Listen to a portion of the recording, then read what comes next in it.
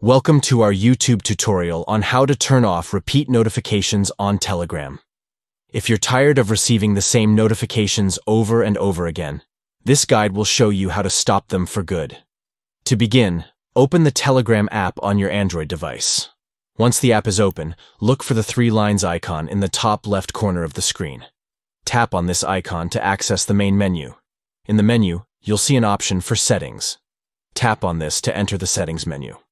From here, select Notifications and Sounds to adjust your notification preferences. Scroll down the list of options until you find the Repeat Notifications setting. Tap on this option to access the Repeat Notifications settings. Now you'll see a few different options for how often you want to receive repeat notifications. To turn off repeat notifications completely, select the Off option, and that's it.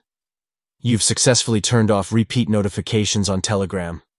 Now you can enjoy a more peaceful browsing experience without being bombarded by the same notifications over and over again. We hope this tutorial was helpful for you. If you have any other questions or need further assistance, feel free to leave a comment below. Thanks for watching.